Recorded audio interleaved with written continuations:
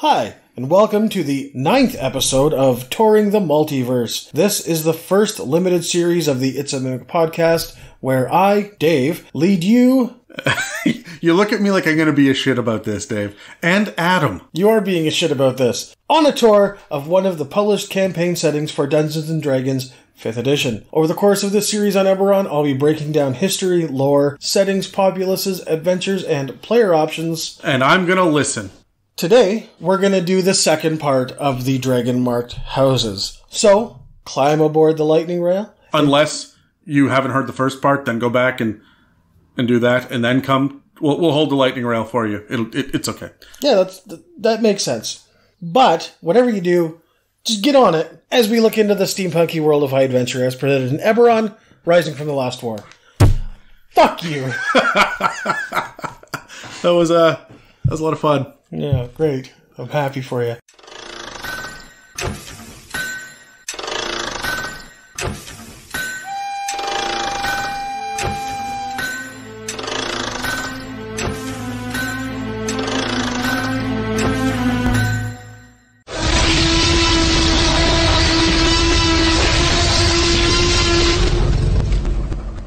So this week, we're doing another episode on Dragonmark Houses. We did 6 last weekend. We're doing... Well, we did technically 7 last weekend. Yeah, okay, sure. Maybe 7.2, because there was the Mark of Death. Sure, but we're going to do... We're going to do the remaining official 6 now. Today, right? Yeah, so what do we hit last time? We hit Madani, Denith, Galanda, Jarasco. Galanda always makes you think of Yolanda. Vidalis, and the Marks of Shadow, which is Fjarlin and Thorani. So those were the marks of... Let me see if I can do this, Dave. Hold on, let me see if I can. That was the marks of...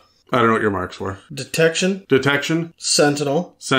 Handling. There it is. Healing. Yeah. Hospitality. Shadow. Yeah, the 2 houses of Shadow. And so now we're back with the rest of them, which we're about to get into. Correct. Okay, and these are... That's it for Dragonmark Houses, right? There is no aberrant Dragonmark House. Correct. Okay, so shall we stay in the same order that we did last week? Might as well. Okay, well, you're up first. The next one I had was the Mark of Making. Okay, this is actually the house that I've probably dealt with the most as a player and a DM, and that's House Cannith. This is a house full of humans, and their sigil is a Gorgon. Before we get into who they are and what they... where they're from... You got to understand that House Cannith was centered in Sire. When the morning happened, they took a big, big hit. It destroyed the leadership of the house, and they also lost access to some key facilities. If you recall, in Sire, there was a city called Making, and that is all changed now. It's fundamentally different. All right? They lost a lot. Now it's a city of Made? Because it's past tense? Well, it's now made of, isn't it, glass planes that are... Yeah, that are all around jagged it. Yeah, so, it is made differently now. But because of the house kind of crumpling due to the morning, there are actually 3 different leaders of the house, and they're all kind of battling for power. Oh, this is like when there were 3 different popes all at the same time? Essentially. There's the east, the west, and the south. I don't know what happened to the north. I don't know, but we'll start with the guy in the east, and that is Zorlan de Cannith, okay? He is a weaponsmith, and they're based out of Korth, which is in Karrnath, which I guess is essentially the north. If you remember, the kind of southeast section of Eberron is the Talenta Plains, Kibara. There's not really a lot there, so the fact that the east is more associated with the northeast doesn't surprise me at all. Okay. Yeah, there's not a whole lot of civilization in the southeast. Now, on the west, there is Jorlanna de Cannith. She is based near Fairhaven in Aundair, and she's an alchemist. So that you can already kind of tell they've got different specialities. What you're talking about right now are the different kinds of artificers. And then in the south, there's Merrix de Cannith. He sets up shop in Cannith Tower, which is in Sharn in Breland, and he is the innovator of Warforged. So, like an artillerist. Yep, right. It tracks. like I said, they're all vying for power. Now, House Cannith dominates manufacturing of everything, both mundane and magical. They can quickly produce common goods, and most independent artisans have learned their craft from House Cannith. Cannith builds the tools that the other houses rely upon. Cannith is also the unspoken leader of the 12. Make sense? Yes. And, remember the 12, they're the organization of all of the houses. Yeah, they're the council that keeps everybody together. And, they were prospering. They were doing so well during the last war. Everybody, they wanted weapons. They wanted armor. They wanted Warforged. Cannith created a race. It's a race. They were on top of their game. And then the morning happened, and it destroyed them. I think it was rumored that maybe the morning came out of making that from House Cannith. Maybe they uncovered something while they were trying to innovate the next big piece of technology. Maybe it happened to destroy them. Who knows? It's all kind of up in the air. But the one thing, though, that it makes very clear is that if you choose to be marked by the mark of making, you pretty much have to decide which of the three you support. Oh, not if you choose. Once you find out that you're marked.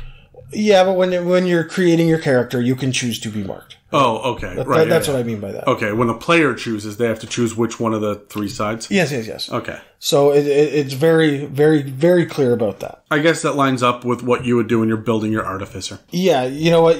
I didn't pick up on the artificer thing when I was going through it, but it makes absolute perfect sense. The other thing I liked about this is kind of the first time that we've come across Cannith Tower in Sharn, the City of Towers, right? We're going to get into Sharn in a different episode, but it kind of shows you that, this is not a small town. This is a huge booming metropolis.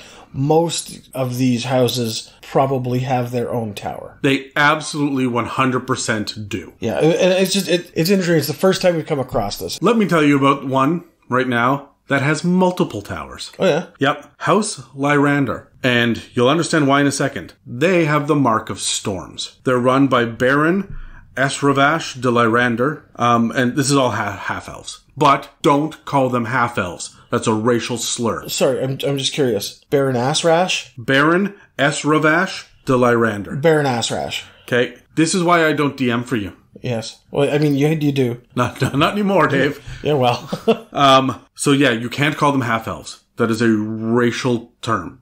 That you cannot do that. Remember, Eberron is a racist place? Half-elf is racist. The correct term is the Khoravar, meaning the children of Khorvaire. Interesting. I haven't heard that term. Yeah. And it is a big freaking deal for these guys. If you say the word half-elves while dealing with Lyrandar, you're gonna be kicked out. Which is a problem, because they run ships. And if you're going to get kicked out, you're either swimming or falling a great distance. Yes, because it's not just ships, but also airships. Yes, that's right.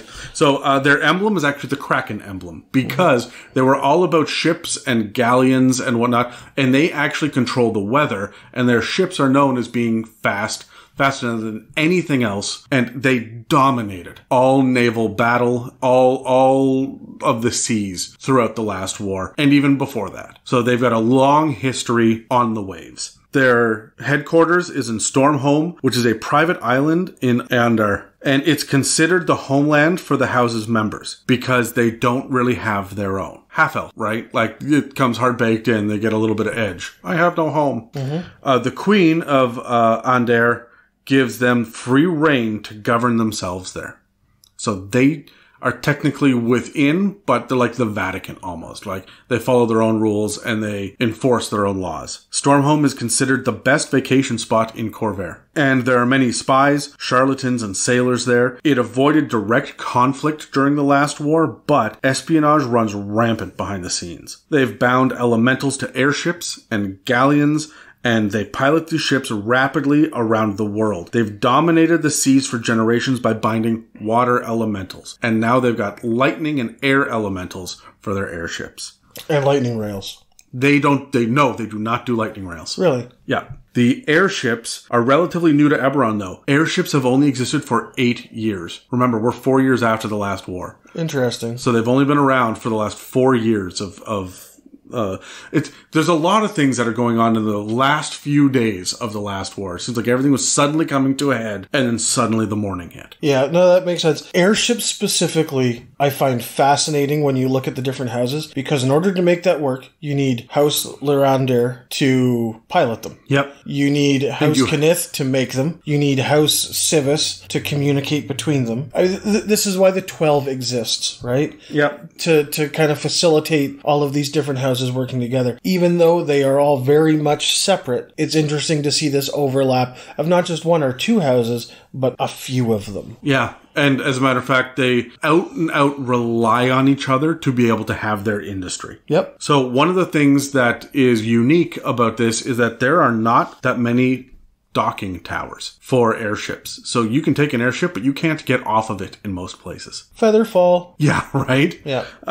As you can imagine, Sharn, the city of towers, is quite fond of airships. Yes. And because this is not just, there are a lot of towers. These towers reach into the freaking sky. They are huge towers to the point where they separate the city, not just by district, and we'll get into this, but also by height. There are like the upper and middle and lower parts of each tower all have a unique feel to them, right? So the idea that there are airships that can move around the city is a big deal. Now, only dragon-marked heirs of Lyrandar can pilot an airship, and they study for months to understand the details, powers, and limitations of both the elementals and the ships themselves. Because House Orion dominated overland travel with their lightning rails, and now these new airships are even faster, there's a rivalry growing. The Baron of House Lyrandar is ambitious, and he wants what's best for all half-elves. They're very invested in developing the Valinar elves first, and they want to really help the new nation of Valinar. Some believe this might be a new homeland for the Khoravar. So they're looking to re-establish themselves as a legitimate race of half-elves.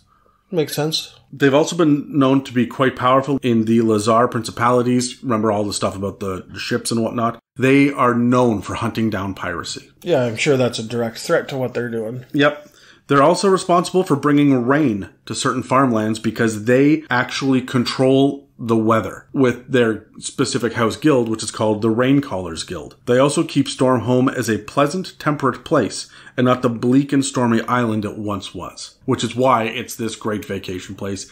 They control the weather. Reminds me actually a little bit of Ryza from Star Trek. Sure. I thought that oh, hey, I captain an airship. How interesting can I be? I thought this was going to be a boring house. They've actually got some shit going on. And they're actively searching for a new, unique identity. And I think that's really interesting for half-elves. That they've come together as a nation and said, hey, this is ours. Well, I mean, the Mark kind of was the catalyst for that. Yeah. Without it, it probably wouldn't have happened. But no, you're right. Like airships. Oh man, I love airships. Airships are like one of the reasons I really like being in Eberron.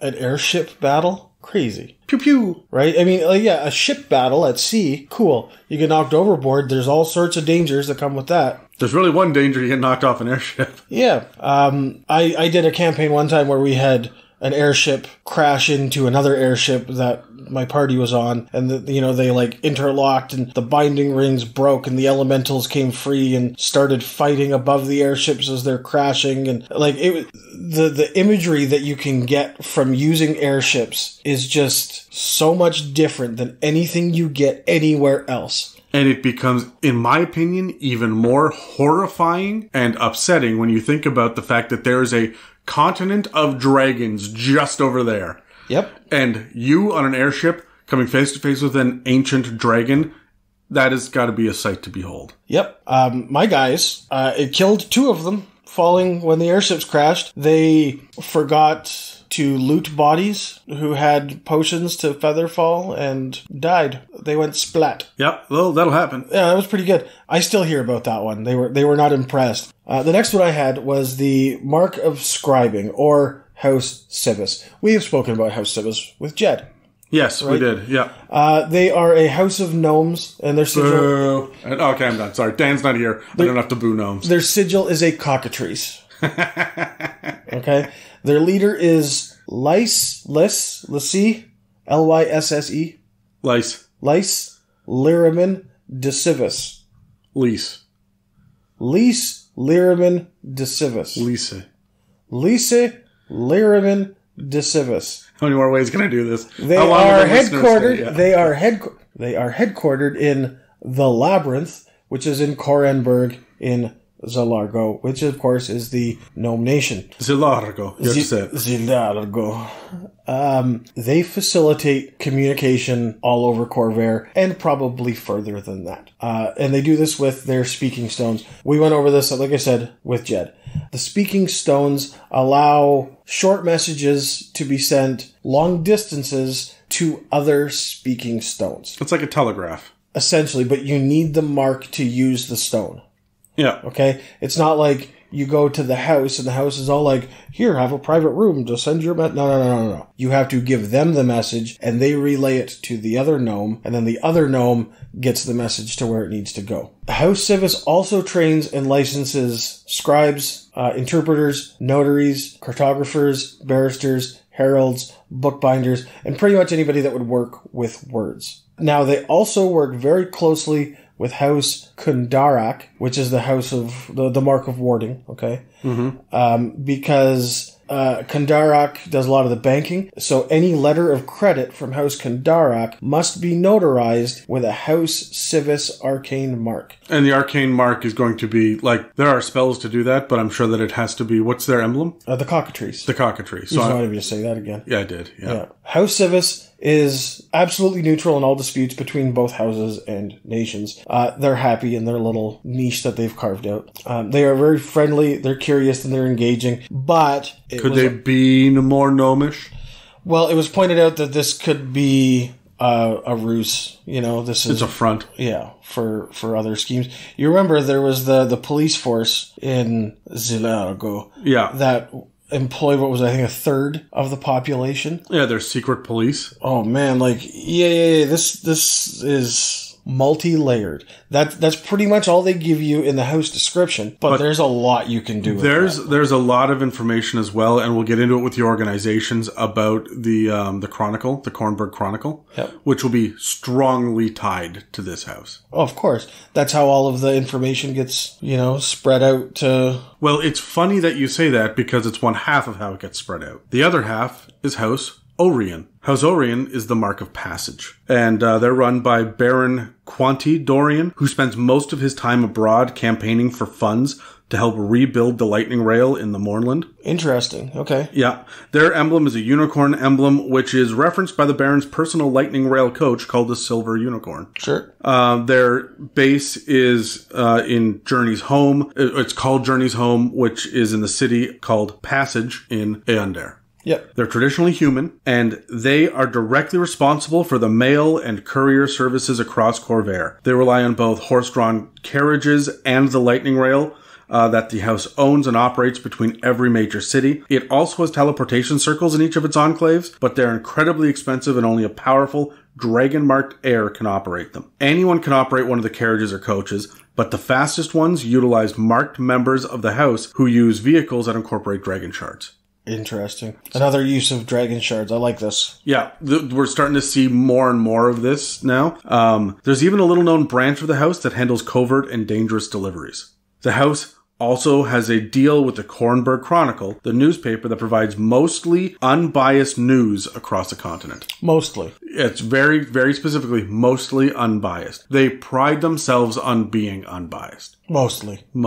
They help circulate the news and have many drop boxes in major cities for mail and packages to be dropped off. So this is really the postal service in a lot of ways as well. Makes sense. I think Kevin Costner works for them. Between the Moorland's blockage of the continent and House Lyrandar's airships, House Orion is starting to fall on hard times. And as a result, it has started working with House Cannith to try and find newer, faster means of transportation. And it's always hiring adventurers to investigate what exactly is happening and map out the Mournland. So I just had an idea. You said they're trying to come up with different ways to travel across land. Yeah.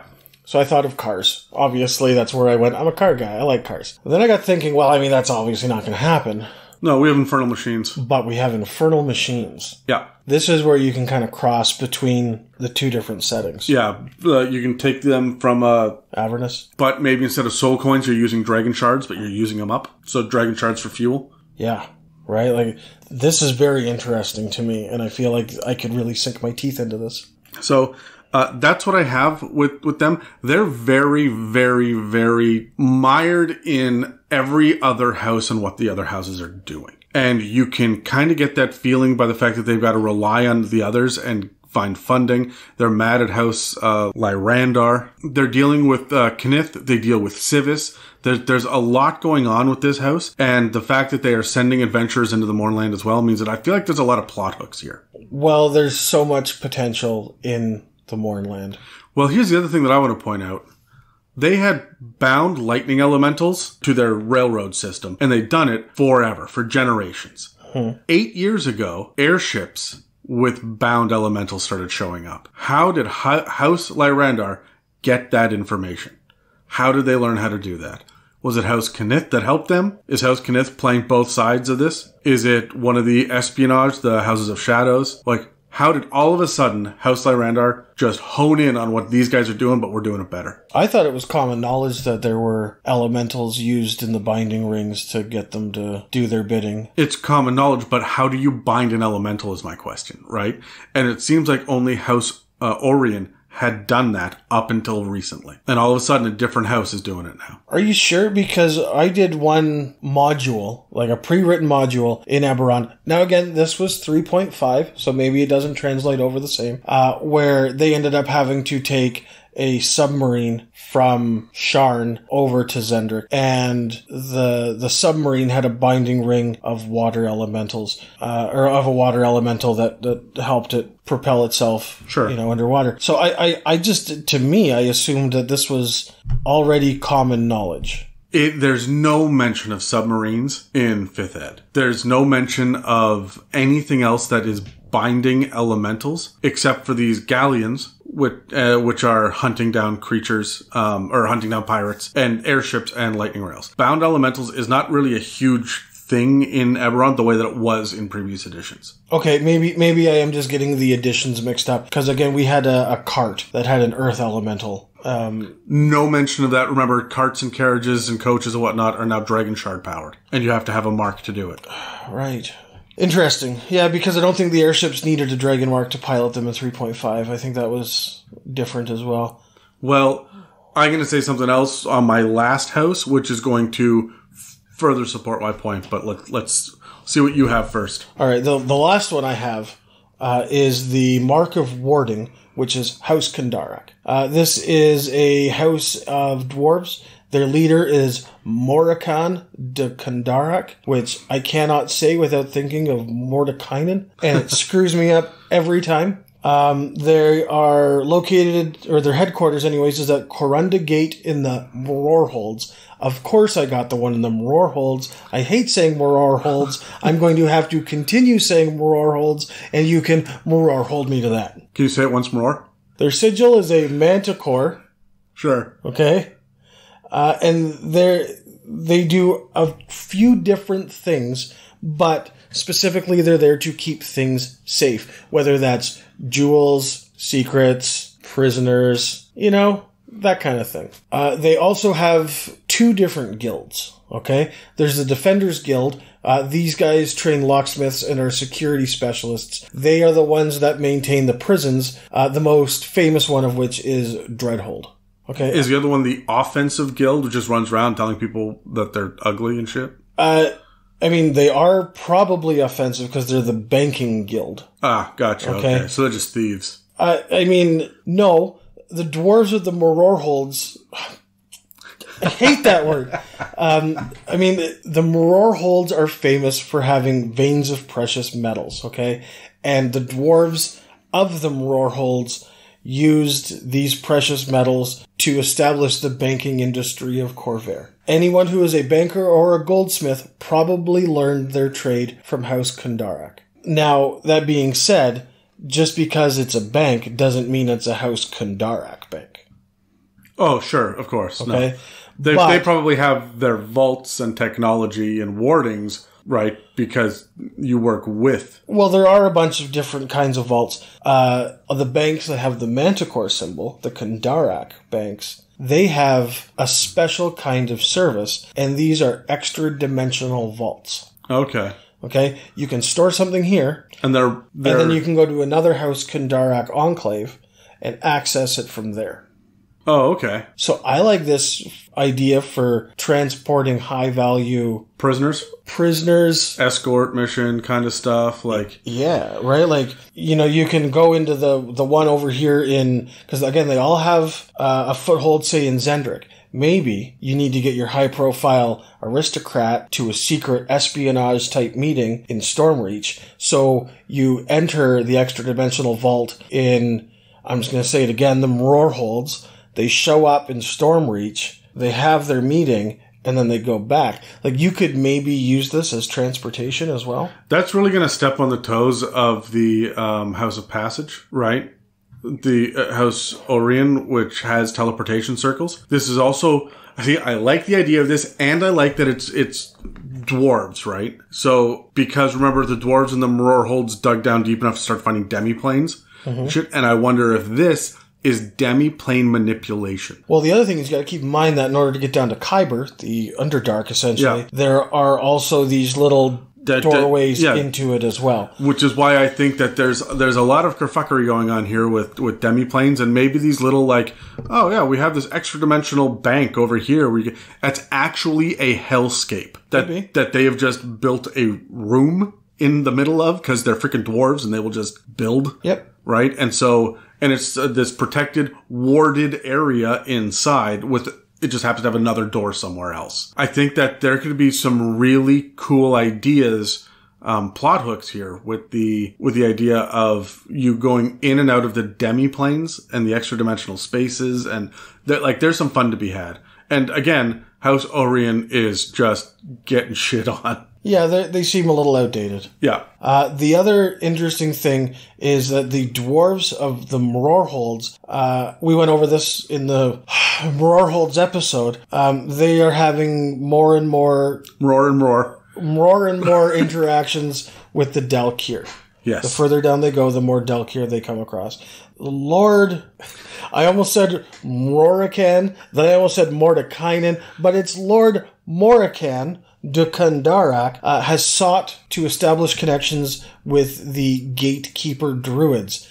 Now, these guys are the original creators of the wards that protect Eberron from the Dalkir. So I find it very interesting that the Dwarven House of Warding is looking for the Gatekeeper organization of druids that are known for warding as well. There seems like there could be a lot of potential in that relationship. I'm horrified that we don't have like a series of novels based in Eberron. There's so much shit here that I can't explore it all in one campaign. There you go. Start it. Yeah, okay. Let me just take all of my fucking free time and write. Yeah, you should write more. Shut up, Dave. Go fuck yourself. So that brings us to the last house, and that is House Tharashk. House Tharashk is set up in all of the other houses when you're reading about them to come off as villains, but then when you get to what they're all about, they change it a bit. This is the Mark of Finding, which first appeared deep in the Shadow Marches. So you're already getting this idea of, oh, they're evil, they're villains. But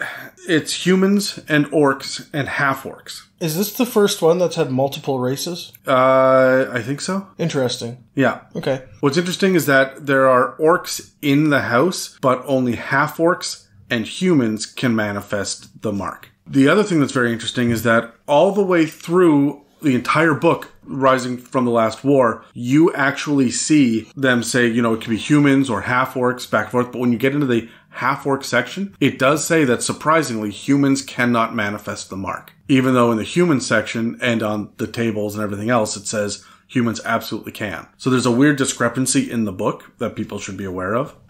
Yeah, little strange. Anyway, it's run by the Triumvirate, which is run by 3 different people. They all operate underneath the Dragon emblem. Now, a Dragon is a lion/dragon hybrid. And it's Dragonne.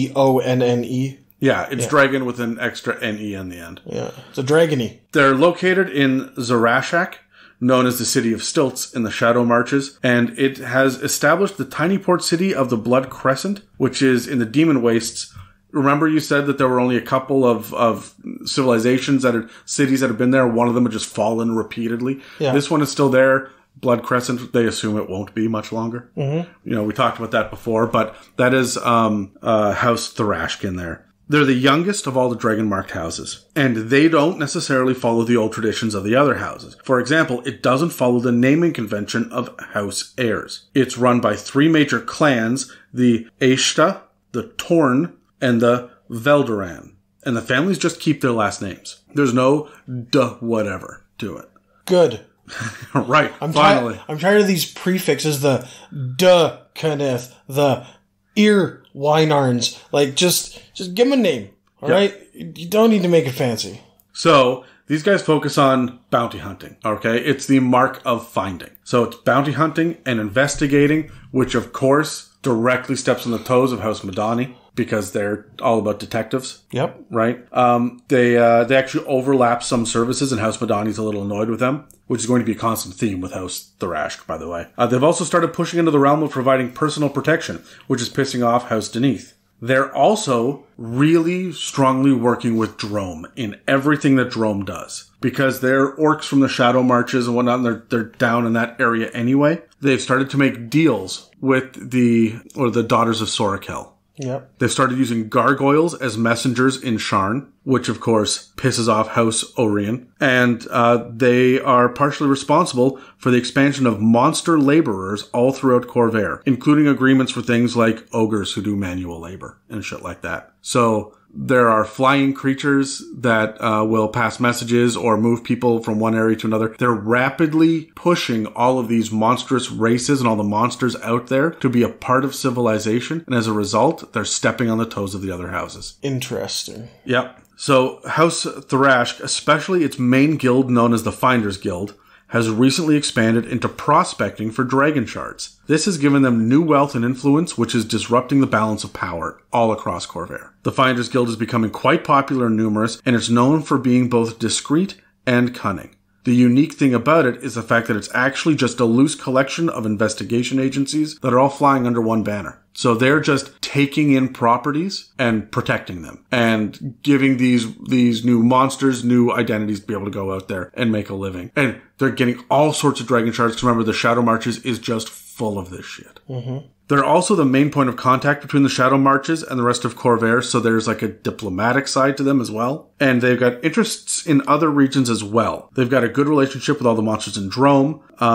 They're also a strong presence in Kabara, where they've got this massive mining operation. Which leads me to believe that, no, they're not binding elementals. If you're going to mine, you'd think that you would be binding earth elementals to help. And no, it's just monsters digging for them. Keeping in mind that as they're fucking around with monsters and stuff, House of Vidalis is going to be like, hey, what the hell? We're the monster guys. Also, if they're digging around and mining, that'll probably piss off some dwarves. Yeah, what happens when they find their own little demi-planes and whatnot? So they just finished construction on a new hall in the capital of Zilargo, and they're setting up a powerful prospectors guild there to edge in on all of this, all of the wealth and whatnot. So, as you can imagine, they're going to be directly up against the Mark of Warding as well. These guys are new, fresh faces that are fucking up everything. And that's the end of the Dragonmark houses. So there are, 10 of them? 12 of them. 12, yeah. So there are... 12 and a half, but also there also used to be another one, so 14? Yeah, 14 question mark? Yeah, it's like, how many nations are there in Khorvaire? 12? No. 13? Also no. Probably like 17? I don't know. Yeah. You tell me. Do we bother to include where House Lyrandar, right, or they've got their own island in the middle of Aundair, right, but they're not considered their own thing, and Thronehold is closed. It's so freaking complicated. You not only have nations, you have businesses run within the nations that cross all borders. And the nations have complicated diplomacy. The continents have complicated diplomacy. The religions, which we haven't even touched on yet, have complicated diplomacy. There are other organizations as well. Like the Kornberg Chronicle, right? Like the Emerald Claw. Yes. Like there's... And you'll notice that the houses are not just houses, they also have guilds and businesses within the guilds. And this is a really fleshed out entire idea here in Eberron in ways that we haven't seen in other D&D campaign settings. Truth. The only one I think that comes close is Acquisitions Incorporated. I know nothing about that. Nobody does, but it is very much about businesses and guilds, and it's more of a street level. You are a member of a specific guild, the Guild Acquisitions Incorporated specifically, and you are dealing with other rival guilds and other guild members and whatnot, but you don't get the big sweeping complexities of the political spectrum. No, and I even get the feeling that Ravnica is a little less fleshed out than this. Although still complex. Very complex, very fleshed out still, but not...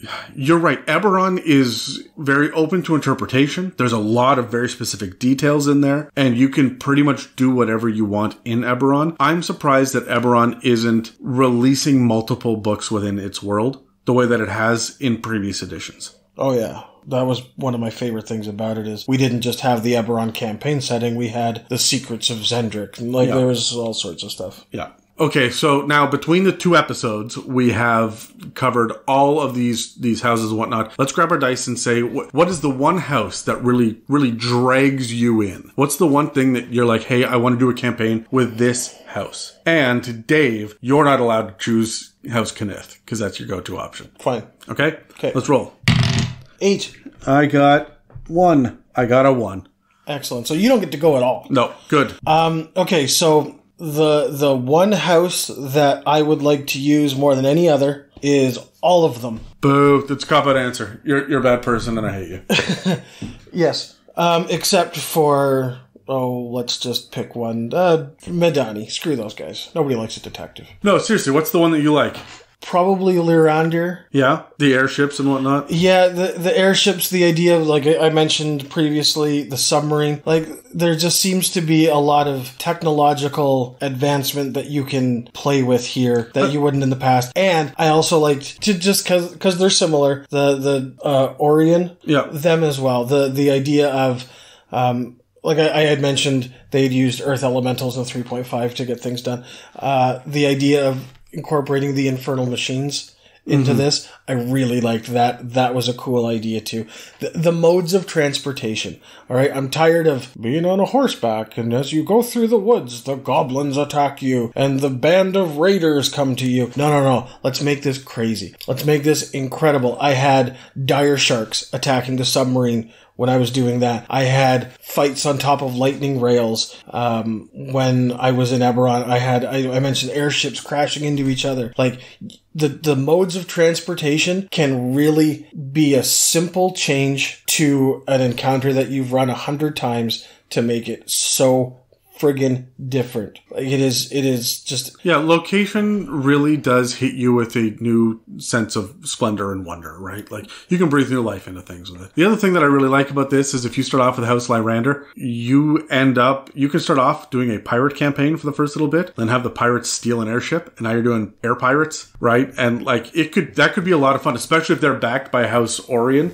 Mm-hmm. Right, now you're getting into the guild shit and like... A little bit of espionage. Mm-hmm. Yep. And House Orion knows shit about the Mournland because they're consistently investigating it. And they have rails that go into it, but nobody knows what's going on within the Mournland. Mm-hmm. Right? So, because they would have had lightning rails go into Sire, which doesn't exist anymore, right? But the landscape is weird and twisted. There's a lot of cool shit to do here. Well, also, the Mournland will change things that go into it. Mm. So you could go in with a lightning rail that has a lightning elemental bound to it, but maybe that lightning elemental has a big, big change. Something happens. Or just the binding ring breaks. Just simply, it warps. Or it doesn't, and it just stops, and you don't know why. So, no, there's a lot of fun, interesting things. If you work on transportation, you can get so much more out of this, right? And that's why I like those ones. I would have to say that I would be a big fan of House Medani. Specifically because they're going to have issues with House Tharashk. And Denith. And the 2 Houses of Shadow, because it's all espionage, and if you have a detective agency, you're going up against that. This is my crime scene. No, I have jurisdiction. Exactly. Yeah. And so if I wanted to have my big espionage campaign, I would go to House Madani because you're going to have to go down to find the secret police in Zilargo at some point. You're going to have to deal with the Gold Dragon Inn over and over again and the different, pitting the spies versus the assassins. There's a lot of really cool plot hooks there, and we kind of skimmed over them at the first one in the previous episode, so we didn't dig too deeply into it, but it's all right there. It's so film noir, right? And I don't think we need to do a deep dive. And you're already picturing halflings in trench coats. Actually, I was picturing detective noir. Ugh. Anyway, I think that while you're doing high adventure and piracy and air battles, I'm doing trench coats and magnifying glasses and espionage. Yeah. Right? And Eberron does both equally well. Mm-hmm. So, and we'll both end up in the Mournland. Probably. So, is there anything else that you want to talk about with the Dragonmark Houses before we finally wrap up after 2 long episodes about this? Well, I mean, we are going to get into the sub-races of the Dragonmark Houses later. Yes. So, I mean, yes, but I'll hold on to it. Okay. So, it's time to jump into another one of the creatures out of the book. So, one of the monsters, and I wanted to land on something that's a little bit more happy and pleasant. Good. After we did the crazy-ass living spells from last time. Yeah. So, I want to look at Valinar animals. So, are you familiar with them? Do you know what they're all about? Okay. No, I don't. The elves of Valinar say that when their ancestors fought the giants of Zendrick, elf druids took on the forms of animals on the battlefield. The cruel and mighty Emperor Kol Sir of the giants, he was the one that pulled down a moon. Yeah. Right? He laid a curse upon the druids and trapped them in the form of the animals. Sure. Now, just as the ancestors of the Valinar guide their warriors in battle, the spirits of these druids can awaken power in an animal to create a companion worthy of a champion. Valinar animals have an increased advanced intelligence and power by the touch of an ancestral spirit, and traditionally they choose Valinar elves as companions, reflecting a bond between the ancestors of elf and animal. To be chosen by a Valinar animal is a great honor, and any such elf is treated with respect and reverence. Still, on the rare occasions when a Valinar animal chooses an adventurer of a different ancestry, it is universally accepted. Okay. So, there are 3 that are presented in the book: the hawk, the hound, and the steed. But before I get into it, there's also a variant as well. Each Valinar animal can be customized with an ancestral gift, a supernatural trait granted by an ancestral spirit. So there's a D8 table, and it's things like bestow luck once a day, a burst of speed, which has a recharge of 6, which essentially gives you dash as a bonus action, that kind of thing. The Fey Ancestry, which is that can't be charmed or sleep that elves get. Camouflage, Lie Detector, Fey Step, which is, I believe, the Eladrin feature. Sure. If I remember correctly. Quickness, which is essentially the dodge action as a bonus action, and Shrouded Step, which means that it just passes without a trace. So, which one do you want me to cover? Hawk, Hound, or Steed? Steed, of course, is just a... Horse. Yeah, magical blue horse. Hound. Hound, okay. So, they are considered Fey. Okay. All right. They're neutral. Essentially, all of them have the ability to have what's called bonding. So what it can do is it can magically bond to one creature it can see immediately after spending at least 1 hour observing that creature, as long as they stay within 30 feet. So this thing is going to see you and follow you for an hour. And then bang, it's bonded to you. Okay. The bond lasts until the hound bonds with a different creature or until the bonded creature dies. So this is until you die or we find someone better. Do you know it's bonded to you? While bonded, the hound and the bonded creature can communicate telepathically with each other at a distance of up to 100 feet. Okay, hold on. While bonded at a distance? While bonded, as long as you are within 100 feet of the creature, you can communicate telepathically. Okay. If it moves beyond 100 feet, you're still bonded. You just can't get the telepathic. The moment it comes back, it doesn't have to do the hour-long read. I like the idea of a dog watching you while you sleep, and then all of a sudden you wake up in the morning and you can talk to this dog. I like the idea of you sitting there for an hour in like a restaurant in Sharn, and there's a dog sitting beside you just giving you the evil eye, just staring at you like, I'm really creeped out by this dog. And I think it's glowing. Does anybody else see this? And then you get up and you walk into a shop and the dog just follows and is peering into the window, and you're going about your day, and then you come out and you're like, what do you want? And all of a sudden in your head you hear, I just want to know what's going on. And you just like shit your pants right there. Yeah. Right? It's a demon dog. Oh my god, I'm going to hell. So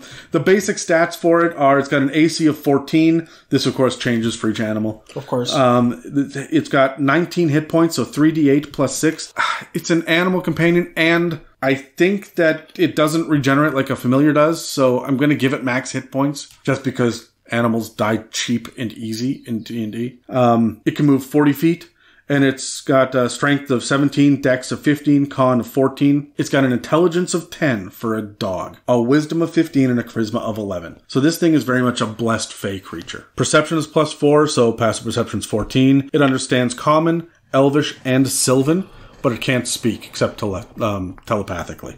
And it gets a bite, which is just increased compared to other dogs and hounds, right? +5 to hit. Its reach is 5 feet, of course. 1d6 +3 piercing. And if the target is a creature, it must succeed on a DC 13 strength saving throw or be knocked prone. Other than that, the hound has advantage on wisdom, on perception checks. Right, as long as it involves hearing or smell, which is standard for dogs and stuff. Yeah, dog sense. So it had the +4 to perception, so with advantage, essentially. So it's just like a super version of another mastiff that you can communicate with you. But the thing is, and it doesn't say this anywhere, it strongly implies that these things freaking glow with the artwork. That makes sense. Now they all have the same bonding. Every one of them can bond: the steed, the hound, or the hawk. Okay, I like the idea of the hawk, like hovering above you and watching you, and then being your eyes further on.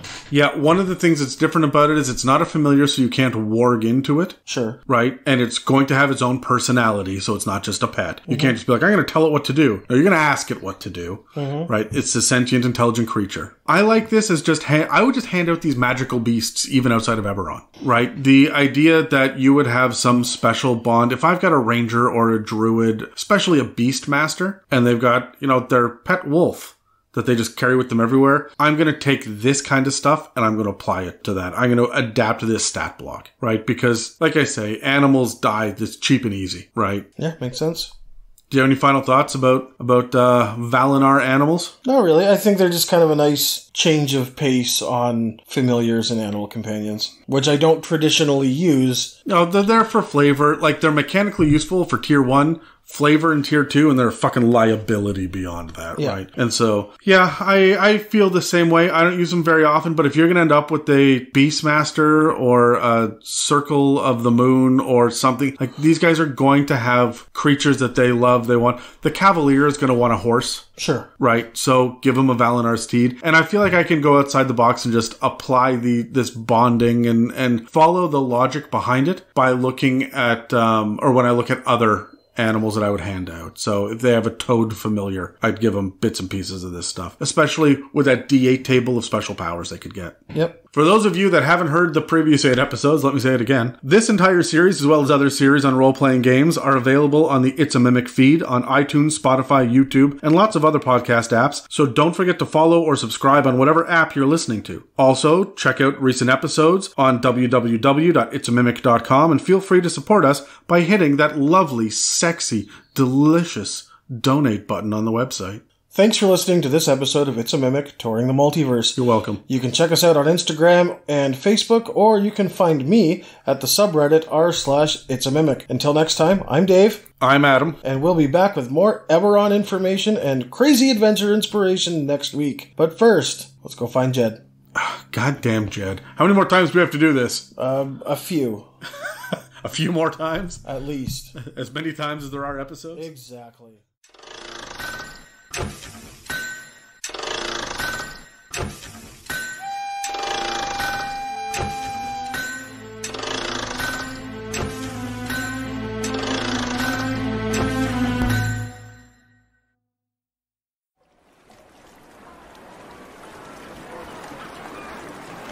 Jed? Jed? Jed! Jed. I don't think he's here. Jed's not here, man. Jed. Adam, Dave, over here. Come on, over here. Why are you hiding Shut the in fuck up, Dave. David, just be quiet, man. Come on, over here. Hey, Jed. What are we doing? Yo, well, you remember last week when I told you I had some things that I wanted to show you? But we couldn't really do it in public? Right. This ain't so public. Right. Okay. Do you want us to crawl in that dumpster with you? Yeah, come on. Close the lid when you come in. Were you born in the barn?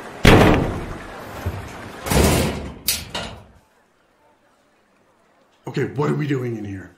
Okay, regular inside voices, guys. Now that the my home abode is all closed up, you guys are good to go. Did you make sure no one was following you on the way in? Yes. Yes. Yes. Roll an insight check. Alright guys, today I got for you the Eldritch Machines. These are the things that I was telling you about that no one else really should know about. There's a lot of dangerous, scary people out there looking for these things, and your old pal Jed, of course, he's got one for you. Now these things, they baffle wizards, the best of them, the absolute best of them, send them for a fucking loop. And they keep the world in all complete balance. Alright, you may have heard of these Eldritch Machines, but we're talking about creation forges, dimensional seals, storm spires, and yada yada, but today, I brought you the best. I got you a spell sync. Alright, so one of my contacts over at the Guild of Finding, they gave me a call when this shipment came in, alright? They said, Jed, come on over, sell it to your best customers. I said, I got the 2 best guys in mind, and that's you and you. But we're talking about the spell sync. Alright, so this spell sync, it's got the anti-magic field up to 1 to 3 miles. 1 to 3 miles! It's going to be sucking up all the energy from that area, throwing all those spellhuckers for a loop, taking away all their magic, and it can belong to you today. Is it transportable? Can you move it? I mean, if you get a couple of your buddies together and make sure you don't forget the controller, you should be alright. I was under the impression these things are massive. Oh, they're fucking huge! That's what I say, a couple buddies, maybe bring in some of your golem friends, or, maybe some of your, I don't think Dan and Brad are going to be able to help. No, probably not. They're a little weak. They're your only friends? Yeah. You're my friend. Oh. You want to help us move it, Jed? Well, for a fee, I'll do anything. I bet. Oh. Walked right into that one. Backed into it, I'd say. Alright, well, make sure you set this thing up, this massive fucking thing up, is in the most convenient location possible. And this thing, just use your action, and it'll deactivate or activate with just a touch of a controller. So this spell sync creates an anti-magic field, just like the spell does? Oh yeah, oh yeah. Do you have need for an anti-magic shield? I mean, I'm just wondering, like I said, how transportable it is. Because this might come in useful for a trip into the Mornland. It could be. How big is it? Massive. Fucking huge. Biggest ship in the sea had to bring it over here. Maybe not then. Yes.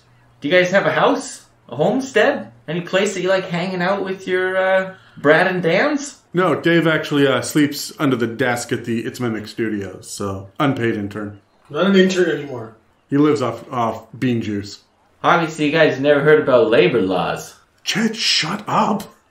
Alright, let's say you take it home, okay? You set up your fortress, are any of you into taking over the world at all? I have considered it more than once, yes. Of course you have, you suit the role. Yep. Alright, let's say you bring it on back to your house, okay? Or your castle, or what have you, alright? This thing is going to take on the form of its creator's best interests, okay? So let's say you've got a druid, right? You've got this druid. They've got one of these spell sinks, instead of maybe a big rock, it's going to be a twisted tree or something like that. It really shows the characteristic of the creator.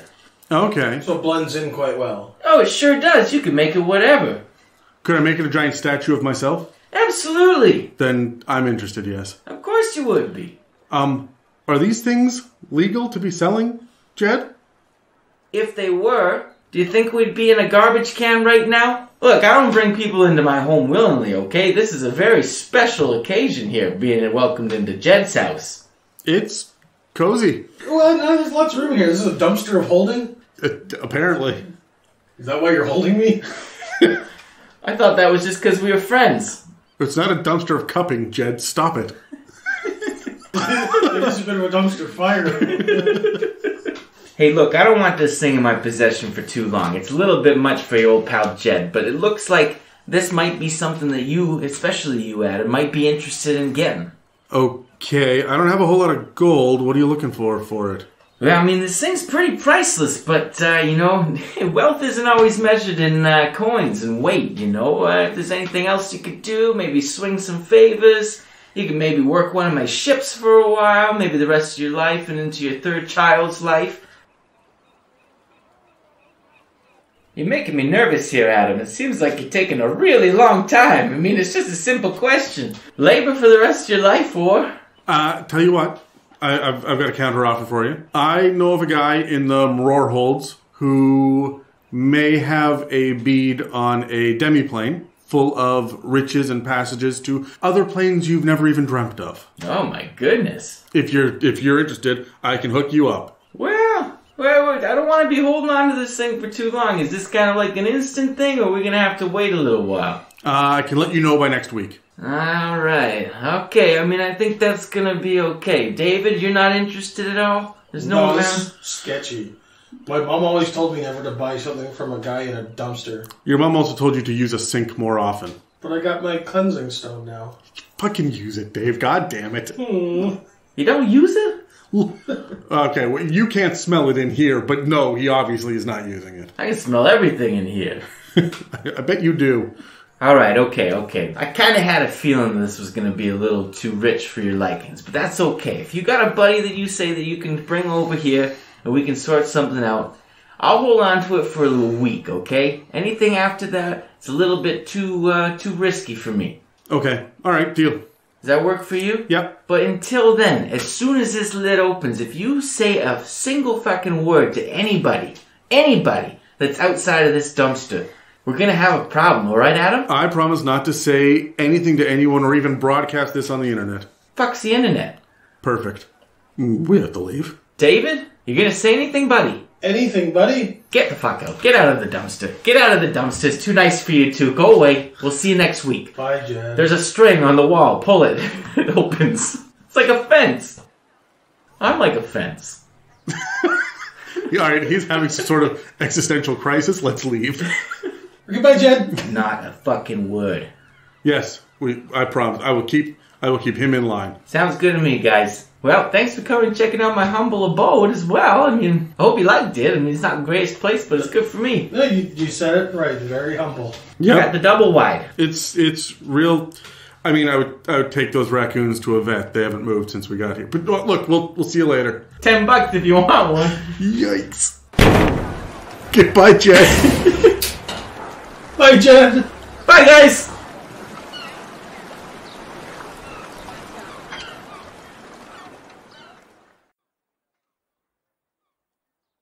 What is a Dragonmark house? It's where Dragonmarks live. Oh, okay. Yeah. We have to turn this Dragonmark house into a Dragonmark home? Exactly.